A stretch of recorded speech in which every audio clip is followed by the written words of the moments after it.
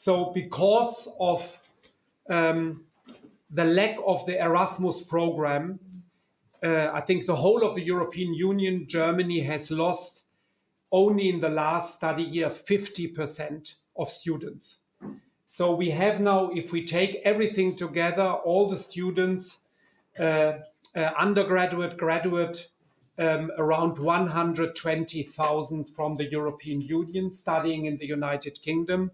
So that's less than the number of students from India or China. And the numbers will continue to drop. And whenever I go to universities and meet students, they tell me that they could not have started studying in the United Kingdom without something like Erasmus, because they have to pay now overseas tuition fees, and that makes it, obviously, with the cost of living, extremely difficult. So what we are trying to do is, and we will continue, is to try to convince the British government, this government or the next government, to rejoin Erasmus. I think that is definitely for us a political objective. And I think we need to continue this dialogue. We need to continue to talk about it because, you know, wherever I go here, I meet so many Germans living in the United Kingdom who came to this country studying in the UK and then decided to stay here, to have a family, to work. But the entrance point has been, in many, many thousands of cases, really the fantastic possibility to study in this country.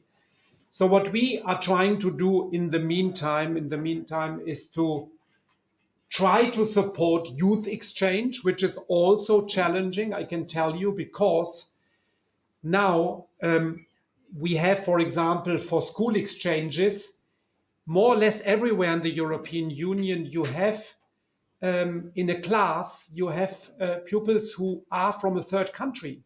So they, not even the passport is enough. They would need a visa to come to the UK. And then in many, many cases, the school decide that's too complicated for us. We go to another country, to Ireland, to Malta, whatever. So what we are trying to do is to find an agreement with the British government to allow visa-free travel for schools. Very important.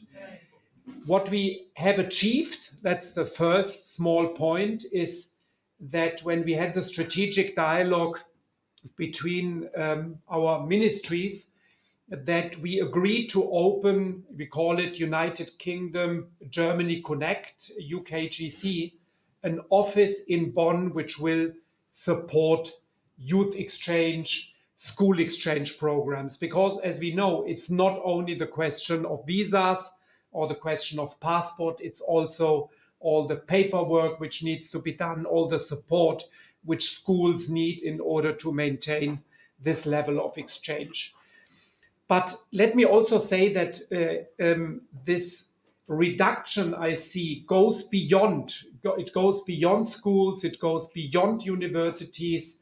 I see it really in every field. And the number, for example, of parliamentary contacts has been reduced. What we need, and that's really an essential element of our work, is to keep this fantastic level we had before of cooperation and of working together. In foreign policy, I can tell you it's working fine. If I look at Ukraine, cooperation on strengthening Ukraine against Russia's war of aggression, if we speak about many G7 topics or NATO topics, these contacts are ongoing at the same high level we had before. But there are many other areas where, regrettably, from our point of view, it has been reduced. And the future of this context is the exchange between young people. So what we are trying to do is to strengthen university-to-university agreements, because universities, once they have an agreement, they have the possibility to waive the tuition fees. And that at least gives, in my assessment, 10% or 15% the possibility to study under the same conditions we had before.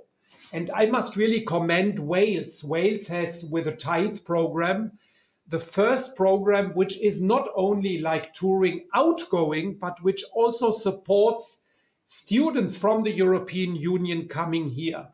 And so we are reaching also out to Scotland to see if they don't want to have a similar program. But these are all only small steps compared, obviously, to a rejoining of Erasmus. The last thing I would like to mention, which I think is also a pity, is that what we are losing, or where we are losing, is on language learning. And I know that it's much more fancy to speak Spanish and French than German. German is a bit more complicated, maybe. But if I look, for example, at the A levels, only 3% of A levels are in Germany. GCSE exams, only 38,000 in the whole country. So if I look at the development, and it started well before Brexit, we have lost more than 50% of those learning languages. And in my view, it has a lot to do with the fact that languages are not mandatory in the British school system. And this decision, I think, was the starting point of the decline of language learning. So I don't know if this or the future, or any future government is willing to look at that.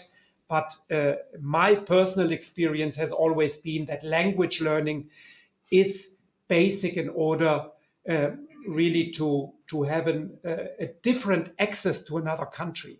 If you speak the language, you have the contacts, you develop the contacts. And obviously for all our British friends here, it's easy and speak English, but nevertheless, it's not the same than speaking German, French, Spanish, Italian, or any other language.